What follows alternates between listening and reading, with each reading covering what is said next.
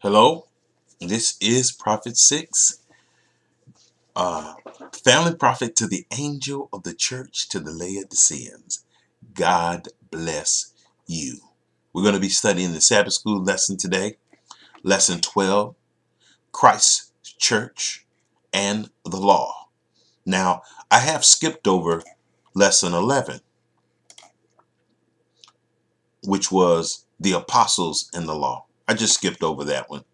I just got busy and hog-tied, and for lack of a better term, and uh, even though I lost 25, 30 pounds,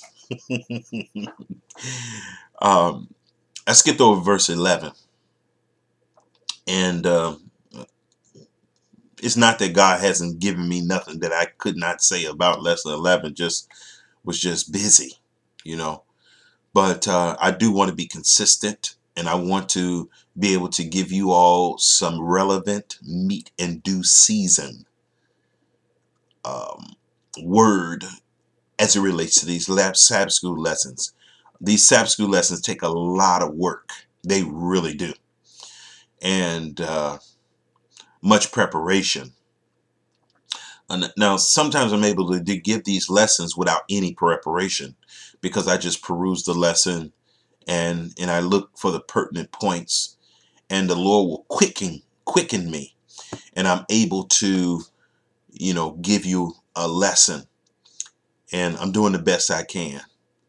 But I want to do better. That's my motto in life. But let's look at lesson 12. Let's begin with a word of prayer. Father in heaven, we thank you so much.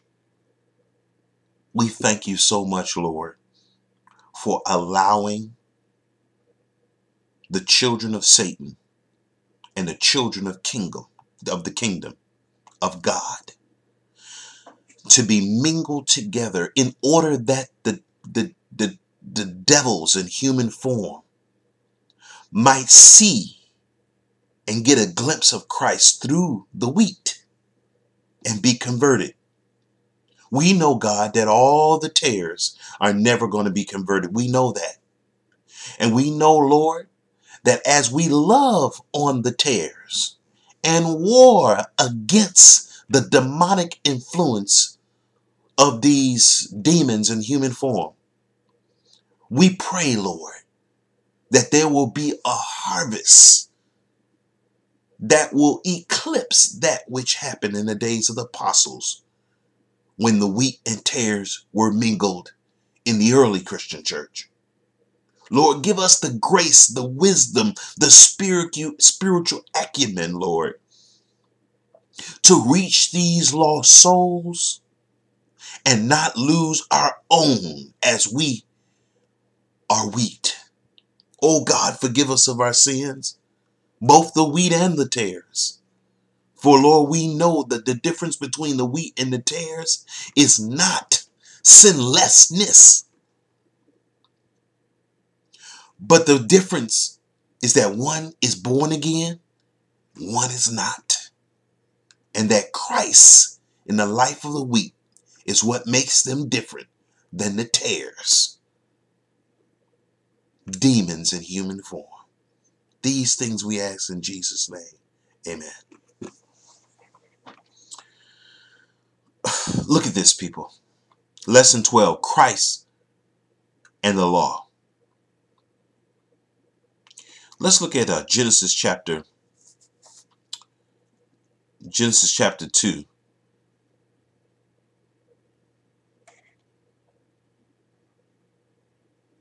verse 16. Now this is a lot of scriptures here. And the Lord commanded the man, saying, of every tree of the garden thou mayest freely eat, but of the tree of the knowledge of good and evil thou shalt not eat of it, for in the day that thou eatest thereof thou shalt surely die. And the Lord God said, it is not good that man should be alone. I will make him a helpmeet for him. And out of the ground the Lord God formed every beast of the field, every fowl of the air, and brought them unto Adam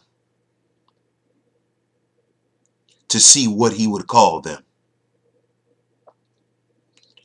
And whithersoever Adam called every living creature, that was the name thereof.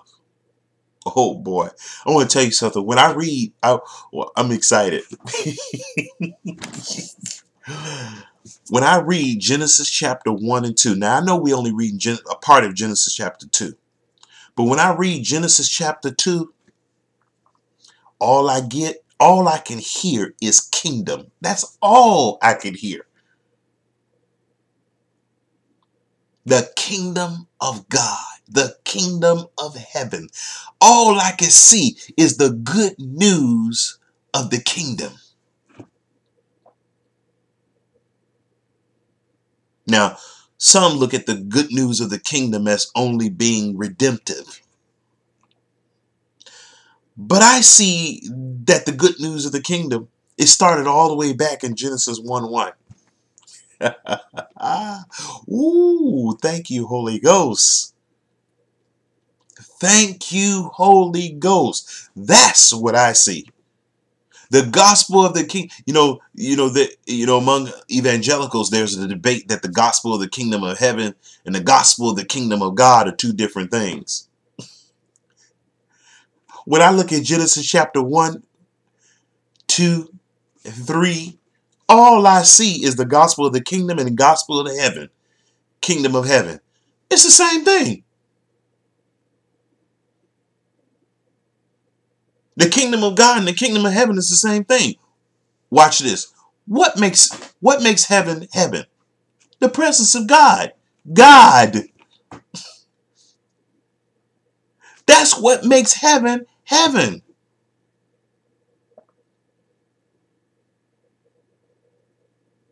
How are you going to separate those two, people? By over analyzing and over interpreting scriptures.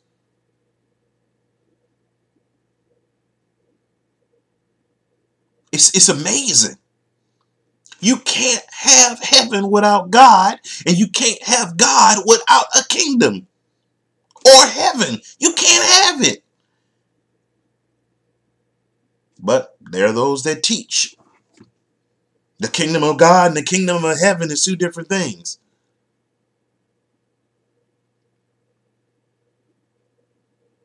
The kingdom of heaven is within you, and the kingdom of God is somewhere else. It doesn't make sense. If the kingdom of heaven is somewhere else, that means you don't have the kingdom of God. And if the kingdom of God is somewhere else, and they are separate components, that means you don't have heaven. That's what heaven is. God is heaven. If the earth is the Lord and the fullness thereof, what are we going to say about heaven? We would have to say the same thing. Heaven is the Lord's and the fullness thereof. How are you going to have earth without God? And how are you going to have God without a kingdom? I'm speaking in the Holy Ghost. Some of this, y'all, is going right over y'all head. It's going right over your head. But think about it, people. The kingdom of God is one thing and the kingdom of heaven is something else. Come on, people. Watch this, y'all. If the kingdom of God is one thing and the kingdom of heaven is another thing, that means John the Baptist got killed twice. That means John the Baptist got killed twice. That means John the Baptist baptized Jesus twice. Because in Matthew and in Mark, these two stories are recounted. And in one instance, it is called the kingdom of heaven. In the other instance, it is called the kingdom of God. So are we going to say now that John the Baptist got killed twice, beheaded twice? Jesus got baptized twice by John the Baptist? That would have to mean that John the Baptist had to come back from the dead and baptize Jesus again. So people, it is ridiculous, ridiculous. This is the work of Satan.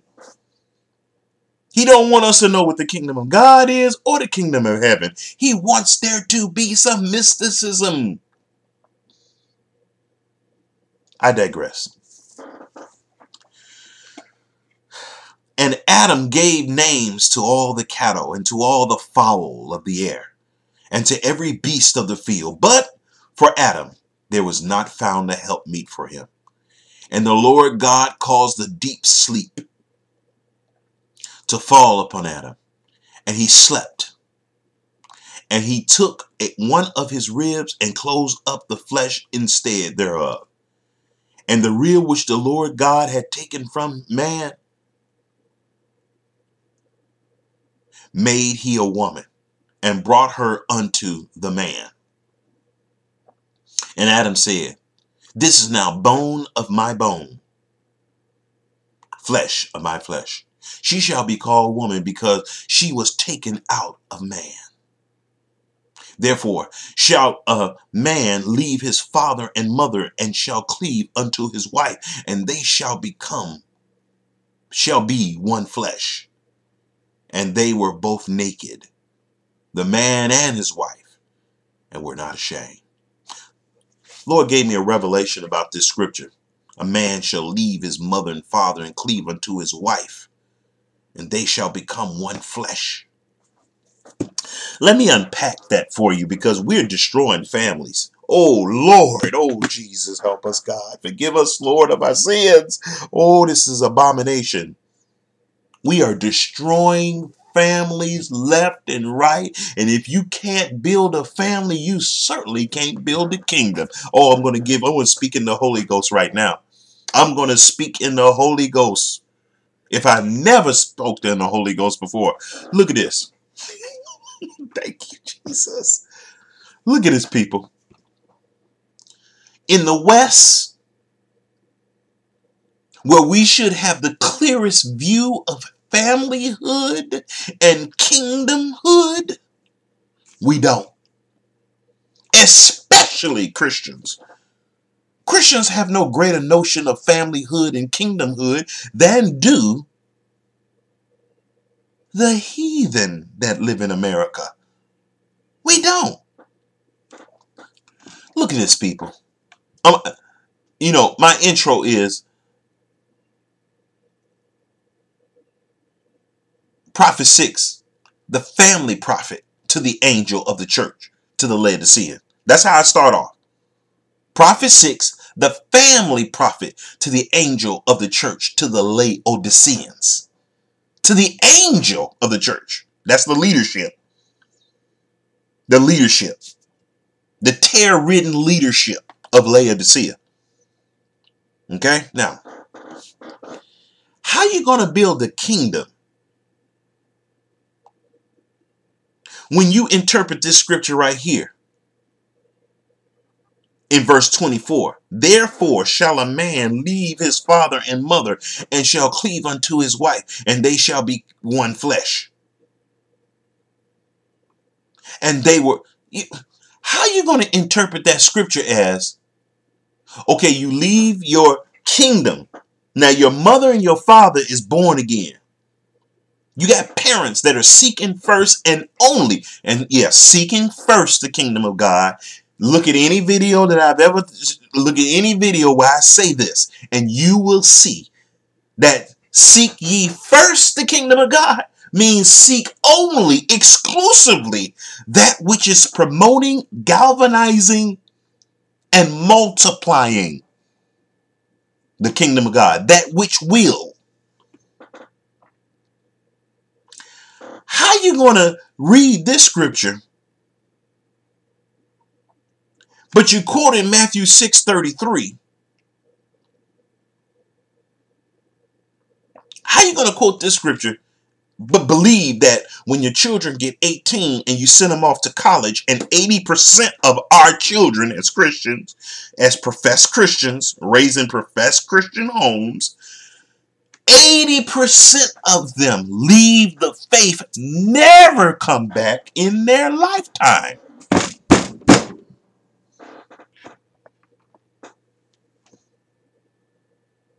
And whether or not they come home with straight A's and straight A's and graduate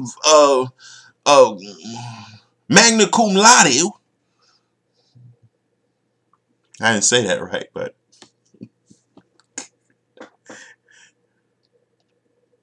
they on their way to hell. On their way. On their way. So that leaves a door of opportunity open where they could still be saved. I'm not saying that it's over, it's the wash. But they're on their trajectory is pointed towards damnation, separation from God. Instead of thirsting after righteousness, they're thirsting after going to hell. Damnation.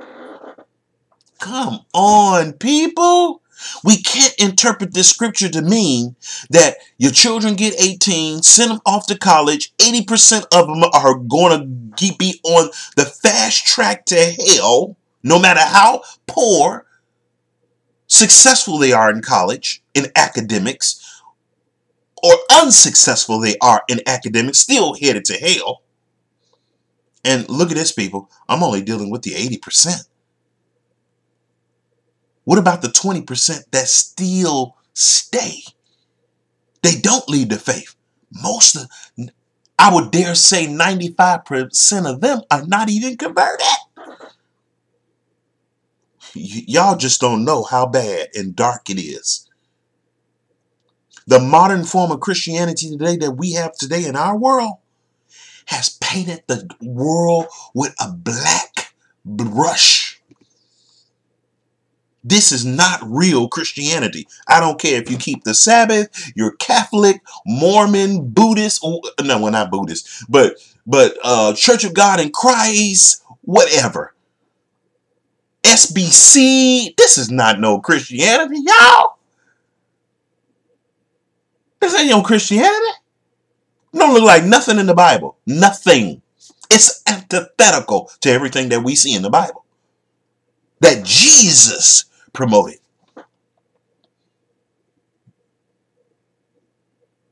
Look at this, people.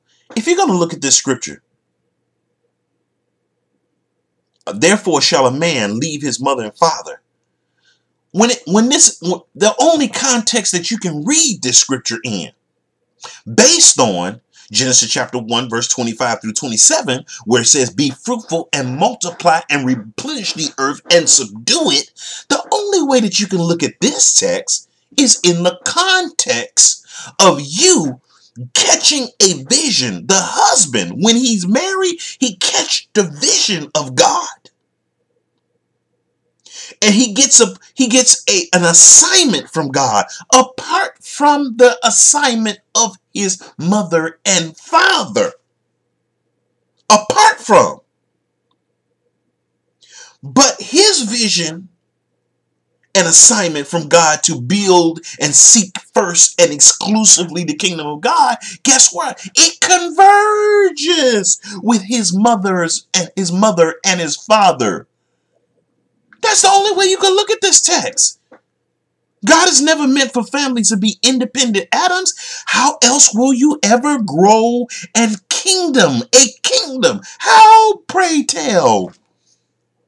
You can't grow no kingdom if everybody keep breaking off and there's no unity in the body of Christ, the real body of Christ. I'm not talking about this churchy Christianity stuff.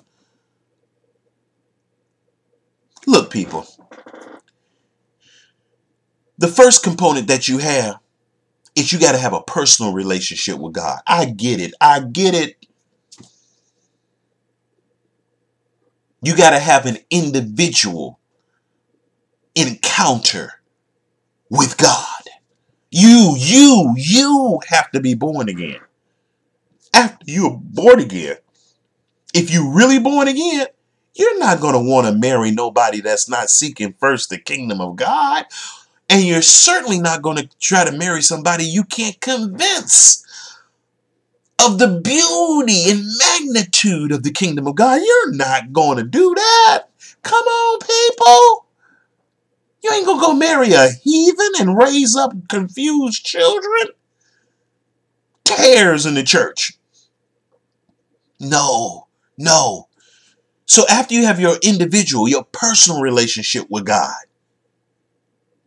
if you're seeking first the kingdom of God, that means you're seeking first God and his righteousness. Righteousness is the kingdom of God, Ellen G. White says.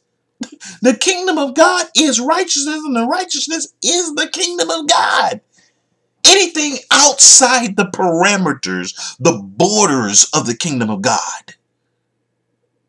I'm speaking in metaphorical language in the Holy Ghost. It's not of God.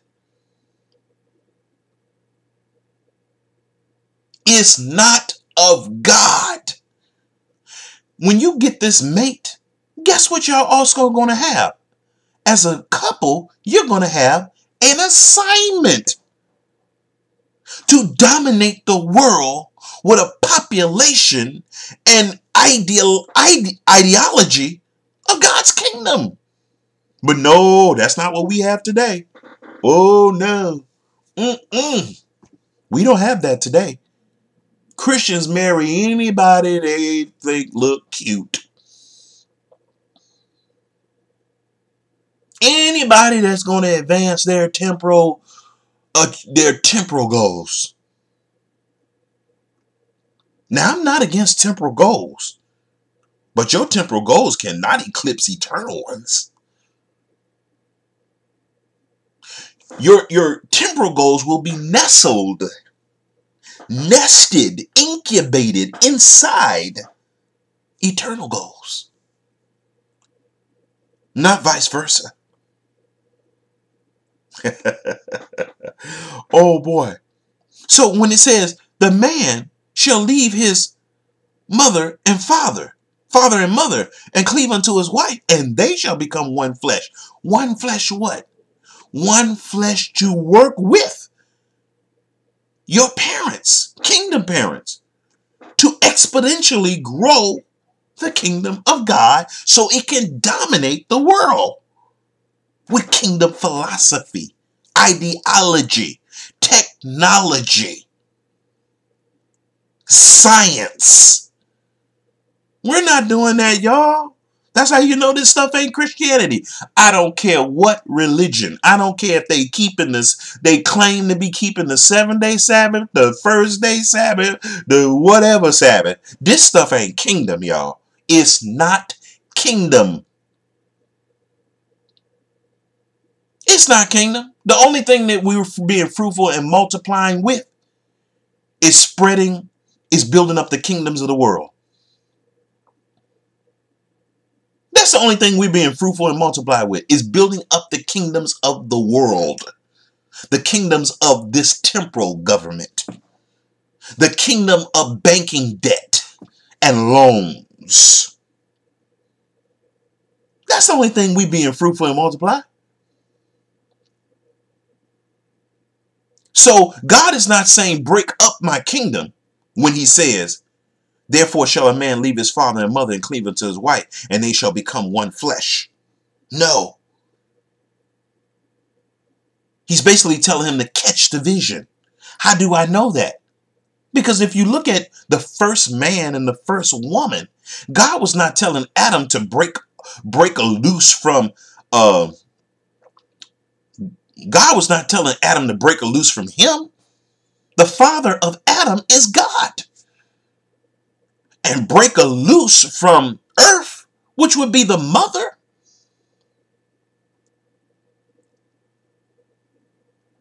You follow me? I'm speaking in the Holy Ghost. Some of y'all not going to get this. This is some spiritual talking here. But it has a literal and practical application. Now, if God is in fact telling men and women that are born again to leave your father and mother, he would have had to tell Adam this. I mean, when I say leave, I'm saying in the context of, leave them like we do. Put our parents in nursing homes? That is not of God. That's how you know you're not building up the kingdom of God. You got all these Christians in nursing homes. Where are their children at? Most of them in the world. And the ones that's not in the world, no matter what denomination, they're putting their parents in nursing home and letting other people whose parents is in nursing home take care of them. This is madness. We call this building up the kingdom of God? Whoa. We letting the state take care of our parents. Why? Because we don't have an idea and infrastructure thoughts on how to build the kingdom and being fruitful and multiplying and replenishing the earth and subduing it. We don't have a notion of that. Look, watch this. I want to prove to you that we don't have a notion of this. Watch. In the West, primarily, which I would call the hub of what we call the gospel. Why is it that in the West, there is no notion of, the only notion that we have of the kingdom is family? Why? Why pray? Why pray tell?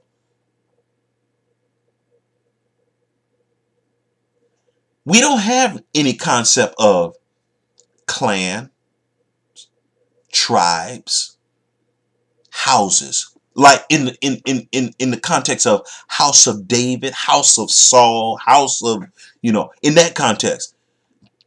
Family. We can't even keep a family together.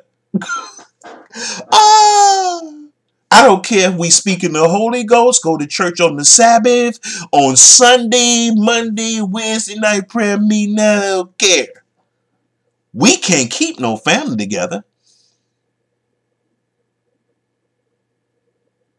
We can't keep family together as Sabbath school teachers, priests, nuns. Nuns and priests in the Catholic Church. That's a wash. They teach that they priests can't even get married. How you going to build the kingdom of God up? He said, be fruitful, multiply, and replenish the earth and subdue it.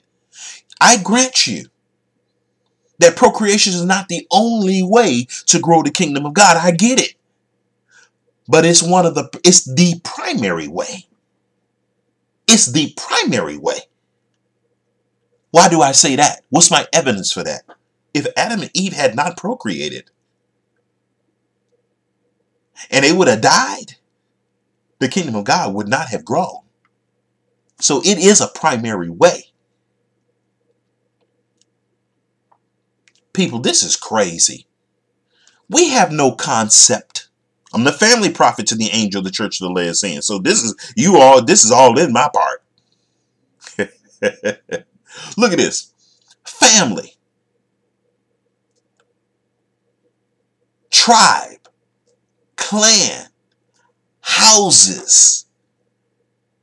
Dynasties. People in the West don't know nothing about a dynasty. An empire. A kingdom. Now, you could argue some of the order that I took. It don't matter. Christians can't even stay married. Christians hate their wives. You really can say that now. Over 50% of Christians can't stay married. What does that say about the ones that stay married? Most of them, they can't get along. People, it is pretty bad. Most of them are marriages of convenience. You would have to say that. Looking at the first sector of this statistic, you would have to say that. Christians got women on the side, other families, girlfriends, wife swapping. Christians with open marriages. People, it's bad.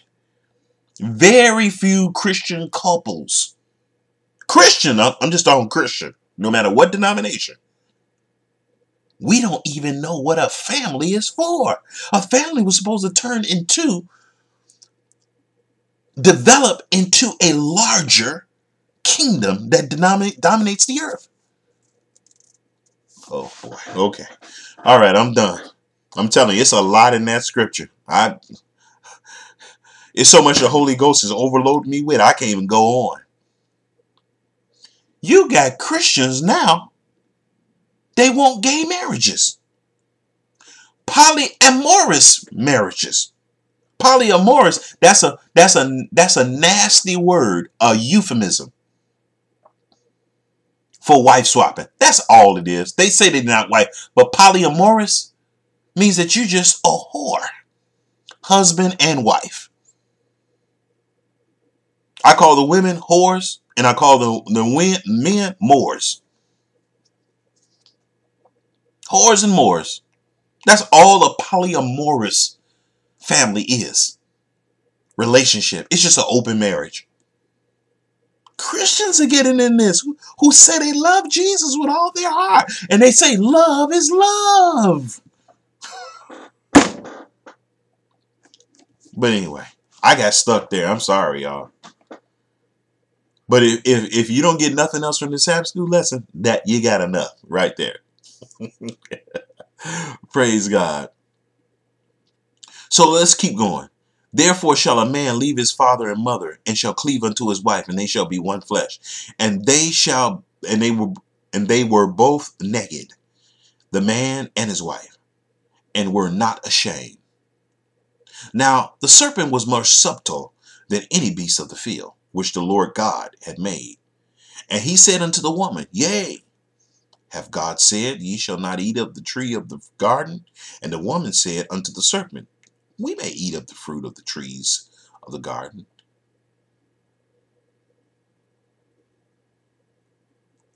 Look at this. Satan says, Yea, hath God said, Ye shall not eat of every tree of the garden?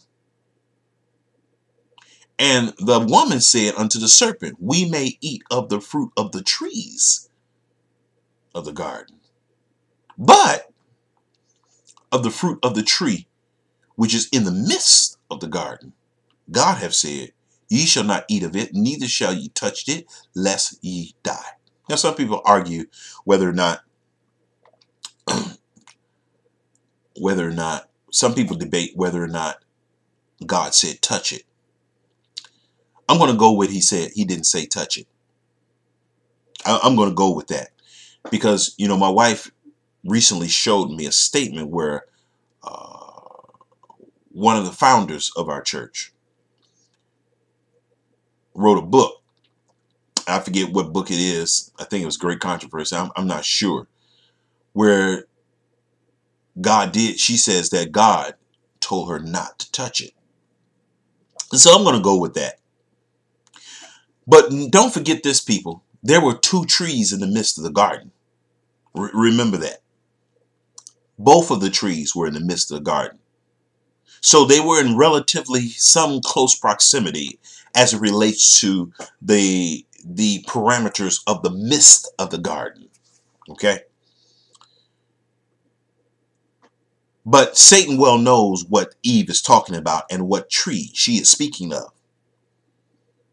Because the very tree that she's speaking of is the one that she, for the most part, could have been standing in front of when she was talking to this devil.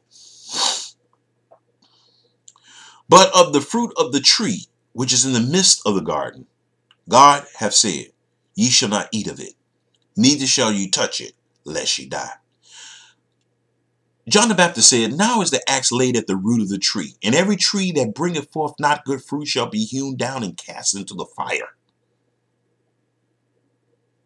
Now is the axe laid at the root of the tree, and every tree that bringeth forth not good fruit shall be hewn down and cast. This tree here, the tree of the knowledge of good and evil, it represents the tares. It represents the Laodicean leaders that are apostate. I didn't say that they wasn't popular. I didn't say that they were not lauded on 3ABN, and I didn't say that. And Sky Angel and all this. and lauded by the medical institutions within the conclave of the Seventh-day Adventist Church or the theological community. I didn't say that. Usually if you're going to have a tree of life in any denomination, the ones that are going to be most lauded are going to be those that represent the tree of the knowledge of good and evil. Really. In any denomination. Anyone. Not just little tiny cults and doomsday cults. The huge denominations that lie about their numbers. We have 16 million members. Those leaders. Biblical research committees. Seminaries. The most educated and erudite theological leaders in those institutions, they're going to be devils. I'm not saying none of them are good. I'm not saying that you don't have your Nicodemuses. I'm not saying that you don't have your Josephs of Arimathea. I'm not saying that. I'm saying as a corporate body of leaders, it's pretty much demonic. It's a demonic cancer. No matter where you look. These are the people that the wheat need to radiate the love of God to the most. And these are the very ones that we need to fight with the artillery of the fruits of the Spirit. There's a dichotomy. You have to love them with the fruits of the Spirit. And you got to war against them with the armor of God. And the fruits of the Spirit too.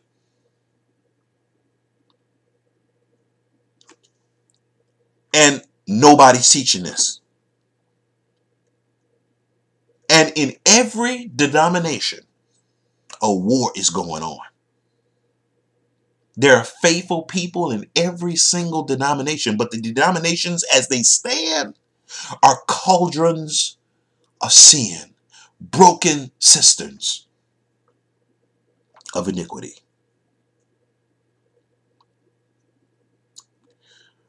But of the tree, which is in the midst of the garden, wicked leaders. Trees in the Bible represent leaders.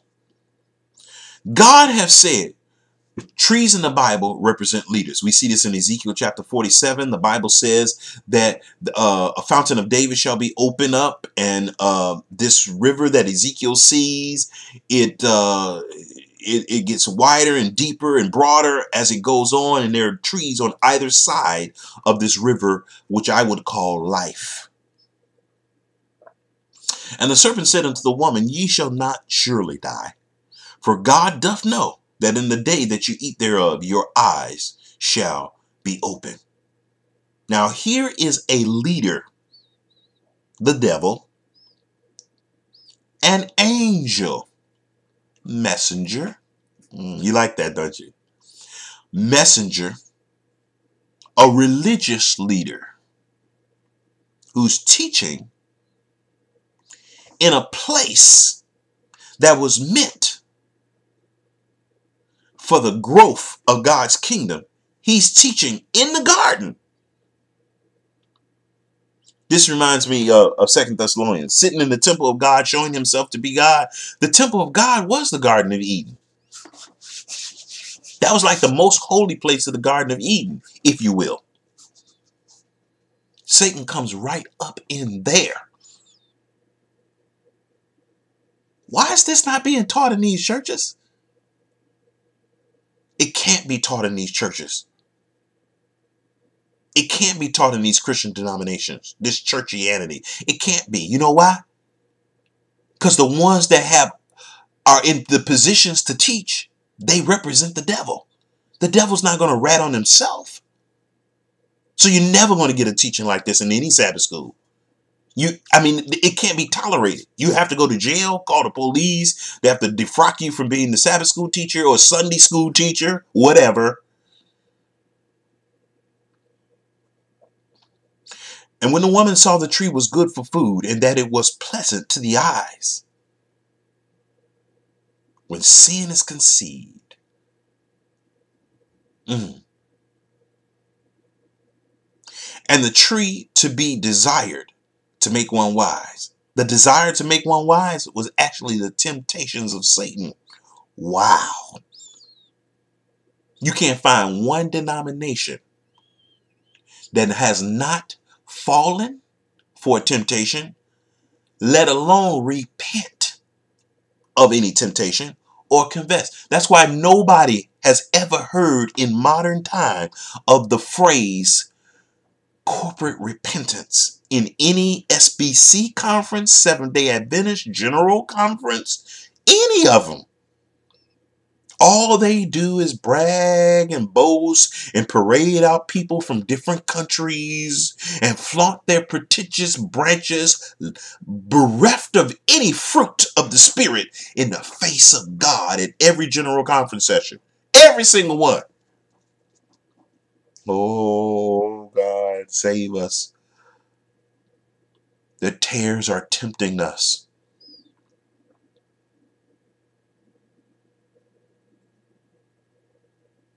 By the way, tares are always the majority. Always.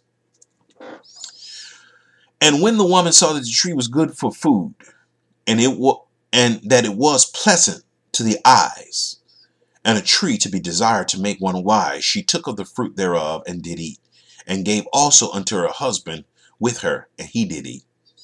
And the eyes of them both were open, and they knew that they were naked. You know what I see? They knew that they had sinned. They knew that they were warring against the love of God. That's what commandments are, people. The name of this Sabbath school lesson is Christ and the Law.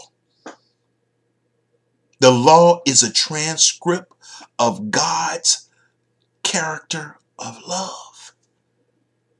They saw that they were naked of that love. Yeah, I know they had light on them. We get all that. But their love for God had waned when they violated the law, the commandment. Oh, well, there wasn't no law back then.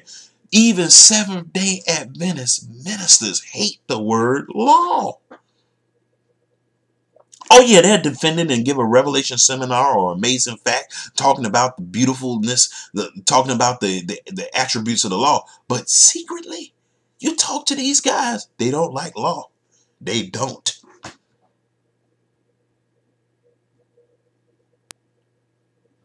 If they are Laodiceans, how could it be any other way?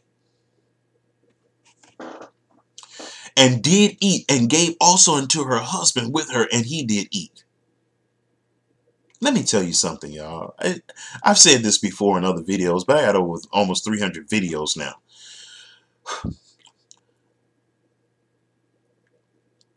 If Eve was the only one that had ate of the tree of the knowledge of good and evil, you know what God was going to do? Not nothing stupid like these people say. Kill her. I've heard men say God was going to just kill Eve and replace her. These people do not know what spirit they are. And most of these people that say this are all men. God would have just killed Eve. Ooh wee! These people will say this and won't blink. Their spirit is not stirred. And it lets me know that their hearts are hardened. God was going to kill Eve? Why he didn't kill both of them then? He didn't kill both of them because one of them was a man. Whoa! Whoa! Demon! Demon! It's Christians that believe this. Let me tell you what really would have happened. We already know what had happened. It's all through the Bible. Oh, Lord Jesus, keep me near the cross. Boy, if Eve would have been the only one to eat of the tree of the knowledge of good and evil, God would have used Adam to save her. I'm not saying that Jesus would not have had to come. Jesus still would have come and died just for Eve. Yeah, one person. Do we really get how much God loves us and what's at stake here? Do we really get a glimpse of what really happened at Calvary? Do we really understand? Because we acting some fools. God would have killed Eve if Adam didn't eat. Now that sounds like Satan. God would have killed. God wouldn't have killed Eve. God would have saved Eve. God would have, if Eve was the only sinner on earth, Jesus would have, and it was 7 billion people on earth, Jesus would have come and just died for Eve. We don't understand Calvary then. Just like God is using Christians to save the world, trying to use Christians, just like God wants to use Christians to save the world. God would have used Adam to save Eve, to evangelize Eve, to bring her back, to gather the fragments that nothing be lost. Oh, I've heard men tell me this. I've heard people say this in Sabbath school, Sunday schools. I've heard this on internet. Really? Oh, amazing.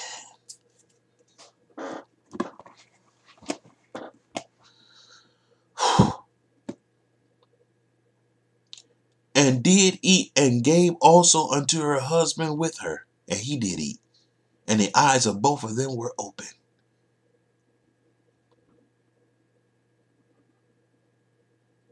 How was the eyes of them open? Well, it was certainly was open to the fact that they did something God said don't do. But it also was open to the fact, I believe, that they needed a redeemer now.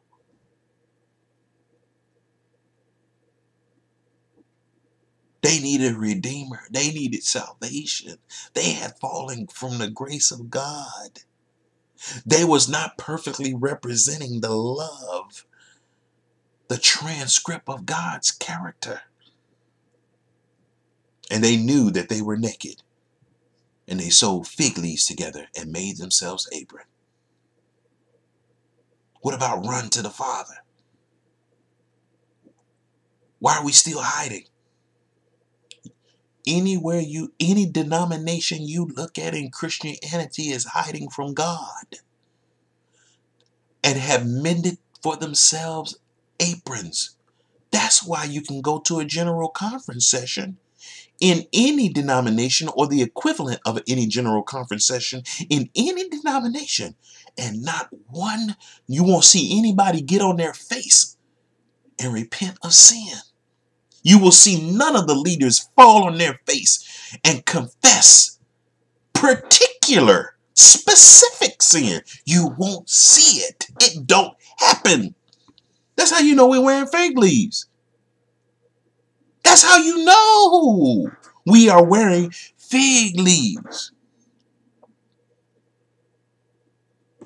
Oh, Lord. It's bad, y'all. It is bad. Can you believe I'm still on this first text? Ooh, that's some good word there. Oh, Lord. Thank you, Jesus.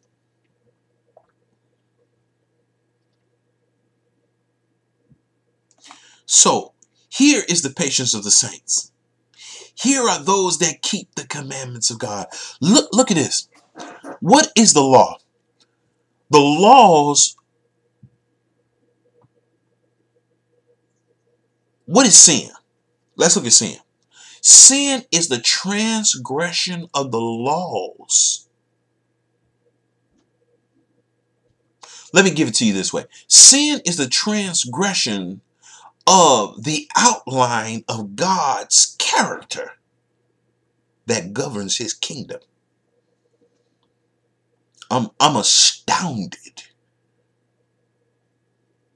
by this Sabbath school lesson and all of the Sabbath school lessons I've been watching on YouTube, where people are teaching about this lesson, which is all about the law and everything. And the word kingdom don't even come up. The reason why the word kingdom do not come up is because we are not seeking the kingdom.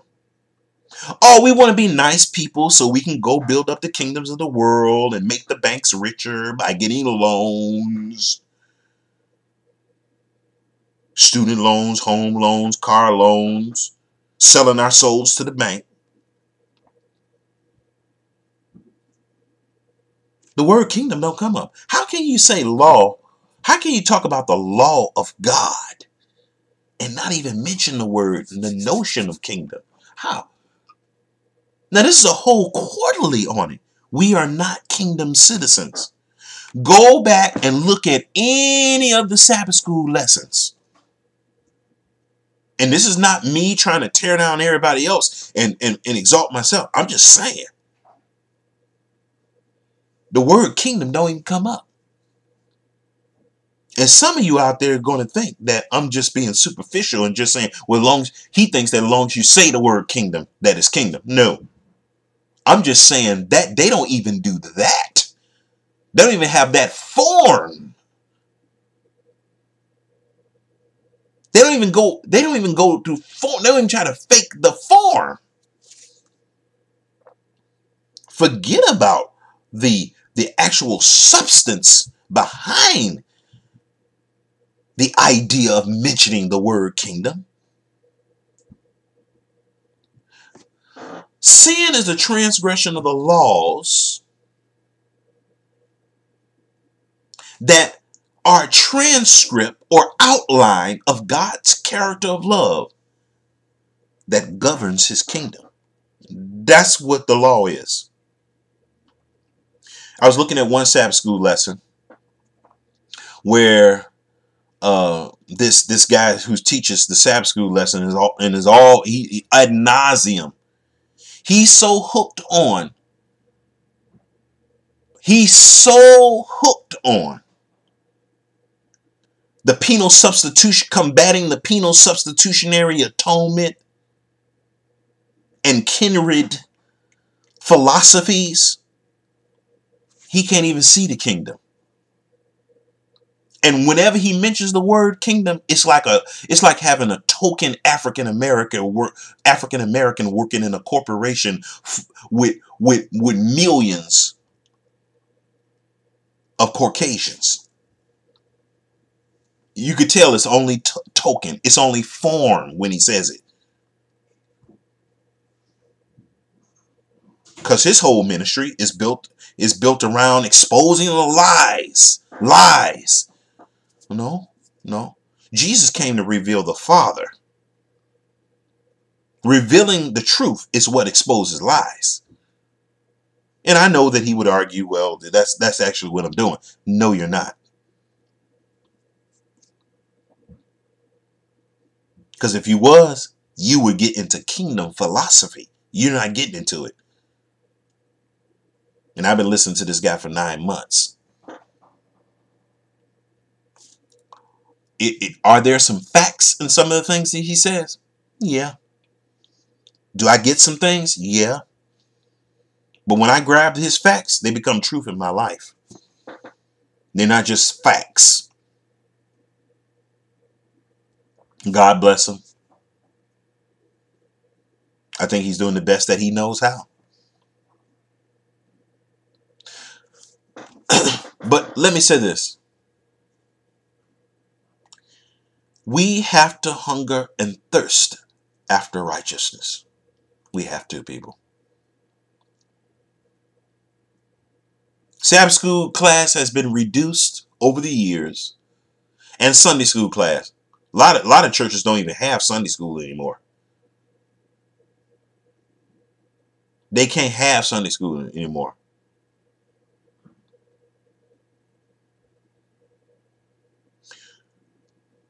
And Sabbath school in the Seventh-day Adventist church has been reduced to just something that you just get through just to hear one person speak without the inspiration of the Holy Ghost. Just to pass time. So you can collect a tithe and offering and give it to the bank, so the bank can be made richer through the deposits and to make more loans. That's basically the Seventh-day Adventist church, like all the other churches, have become a slave to the bank. You even have these churches even run to the bank right away to deposit the money. That's how you know we're slaves. But anyway, as if the bank is the storehouse of God. If the bank is the storehouse of God, why is it that the worldly banks don't come to our storehouse and get loans and borrow money? See, this stuff is of Satan, y'all. Straight up Satan worship. Baal worship. Mammon, more appropriately.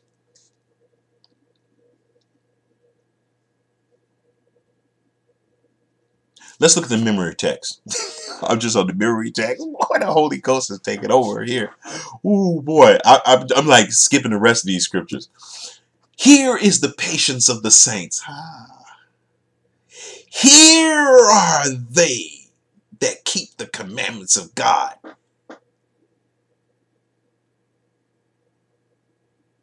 and have the faith of Jesus. What is that text? I'm going to unpack that for you. Ooh, boy, some teaching going on today. Good grief. See, as I'm teaching, God is teaching me stuff as I'm talking. It's like amazing. I'm getting downloads. Watch this. Look at this, people. Write this down. Don't turn off the video. Write this down, people. This is so beautiful. What is the law? The law is the transcript of God's.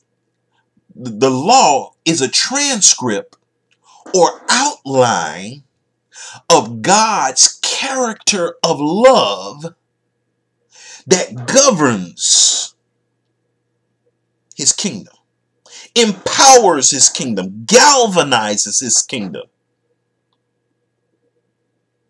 That's what the law is. I was listening to a guy, and he was teaching in Sabbath school class.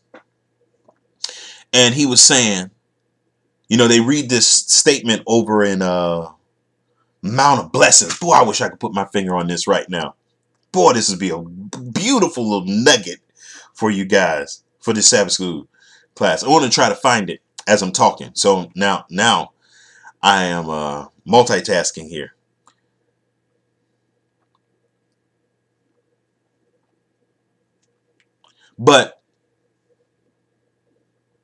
And I was listening to one of the people that was sitting in the audience of this class, and they often misquote this statement of Ellen G. White, where she says that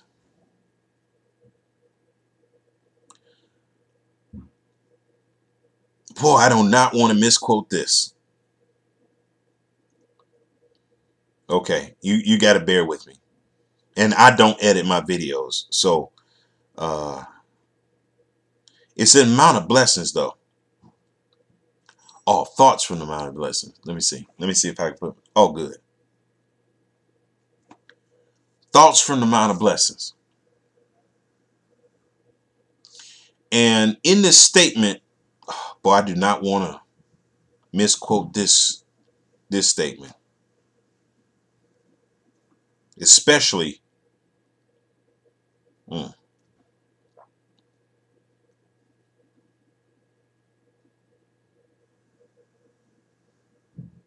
Okay. She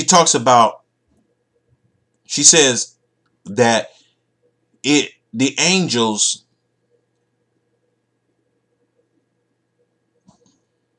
the thought that there was I'm gonna have to come back to that because I'm trying to find it while I'm talking to you and teach this lesson. So I can't do all of those at the same time. But it was something to the effect, I don't want to misquote it. It's something to the effect that the angels, many people said they were surprised that there was a law. And a lot of people, what's happening with a lot of people is that they are deducing from that the angels, the law didn't exist. Well, the reason why they're coming to that conclusion, because they don't know what the law is. The law of God's kingdom is a transcript or outline of God's character by which his kingdom operates, exists, and grows, and is galvanized by and supported by. Any other adjectives that you can think of.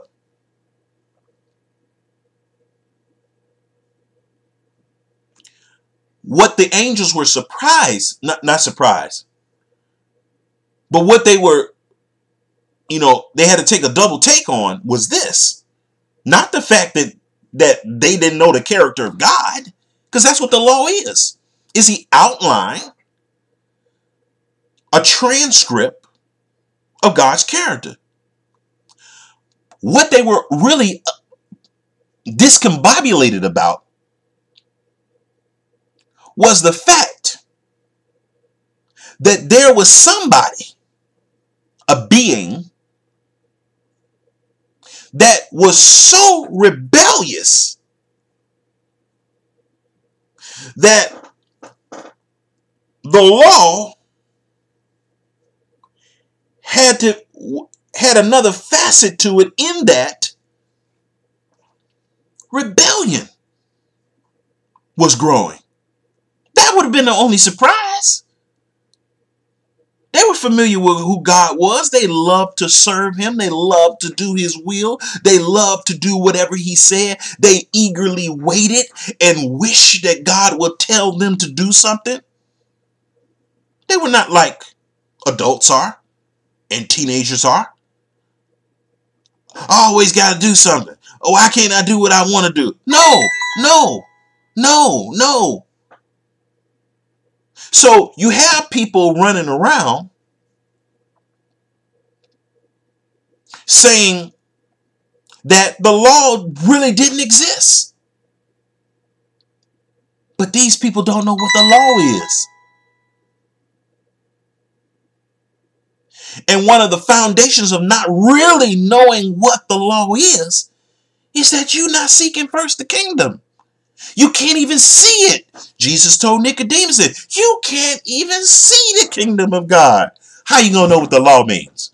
How are you going to be able to really unpack, understand properly what the law of God is? If you can't seek first the kingdom, you can't even see. If you're not born again, you can't even see the kingdom of God. Now, I want to give some leeway here. I won't say that everybody that doesn't understand properly what the law is not born again. But they not mature in righteousness. Maybe they are born again. I will give them that. But they are not skillful in righteousness. They're not. Especially if they're saying there was no law. If you say that there was no law, you got to say that there was no God. We're looking at the law as tables of stone. That's carnal thinking, man. That's not kingdom thinking. The reason why God had to give the children of Israel the 10 commandments written on stone is because they wasn't kingdom thinking. God was trying to show them his character. How it was supposed to be displayed in them. Apparently, if he gives them 10 commandments, they're doing all the stuff in those commandments. They're not like God. They're not born again as a nation. They are, in fact, Israel after the flesh. Come on, y'all. There was no law. If you say that there was no law or no commandments, that means that there was no God. God said, let there be light, and there was light. Light was happy to bow down before God and fling its rays out over the creation that God was constructing in Genesis chapter 1. Light was ready to invade the darkness, and happy that it had an assignment. And the assignment was a commandment. God said, let there be light, and light said, okay. Oh boy, he using me. But we don't look at God's commandments as like that. That's why you got some Sabbath school teachers on YouTube teaching that there was no commandments, there was no law. The angels were surprised that there were some commandments. No, they were surprised because of a contrast that somebody didn't want to serve God. That's the only way. I'm sure there are others, but this would have been the main way that caused the conundrum for the angels. Evil existed. God tell you to do something, you like, oh boy, I'm next. He's telling me to do something. He's asking me to do something. Yes, it's a command too. It's a command in the context that it's a command. It's a command as much as it's a command to the angels in the context that they know it has to be done. They love to do his will. But now you got 7-day Adventist people who say they're teaching the latter rain. They are actually teaching. And if you go back to a Sabbath school lesson, I think that I'm looking at their lesson 12. One of the teachers that teach when this guy's gone, and I'll say his name, Tim Jennings. He said the angels were surprised. Yeah, you can read that and get that out of that. I could comprehend why they would get that out of that. But the reasons why, and interpret it that way, but I don't interpret it that way. It's like, man, the angels like, what? Somebody don't want to do your will? Somebody's saying something opposite of God?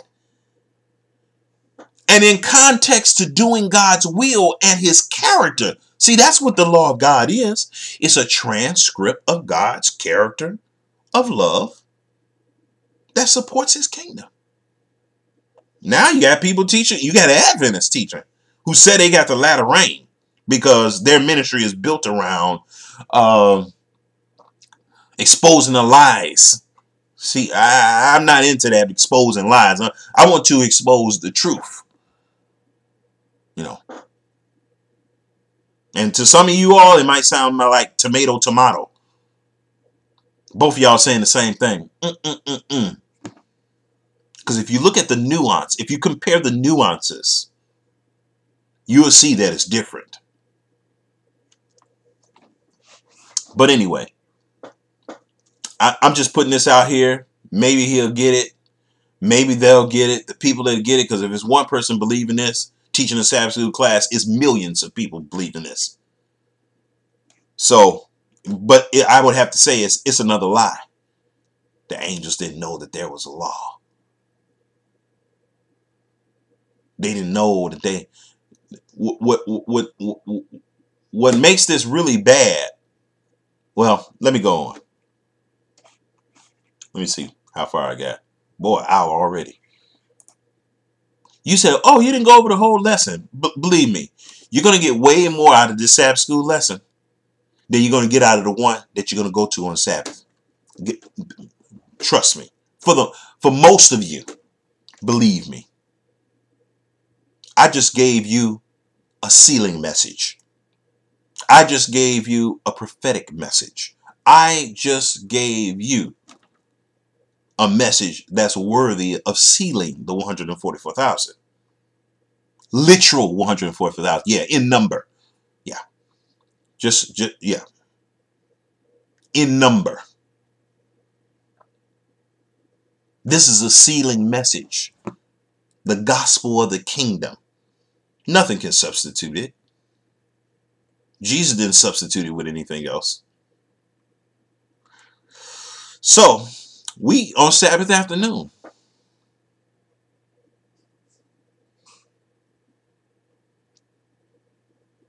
Wow. Some teaching can really go on, boy. Because I'm just looking at this lesson. There's so many other things that I could say. But I'm just going to give you that. And I'm going to close right here. Because before this week is over, I want to do lesson 13. And so, you know, these lessons, you know, sometimes it takes a lot out of me. But I pray to God that you hear my heart. I love the tares. If I was a tare, I would want the wheat to love me. Somebody had asked me, what are you angry at? I said, I'm angry at our condition. I'm angry at our condition as Laodiceans. God never says anything good about Laodiceans, not one thing. But you go to our general conference session and all you can see is antichrist activity. Because all they say is good things. That's how you know it's antichrist. Nobody gets on their face, repent, confess particular sins at a general conference session. Even a local church. If it's not happening at the head, it's not going to happen nowhere else in the body. But anyway, may the Lord add a blessing to the reading of his word. This is Prophet 6, family prophet to the angel of the church of the Laodiceans, signing out. Maranatha.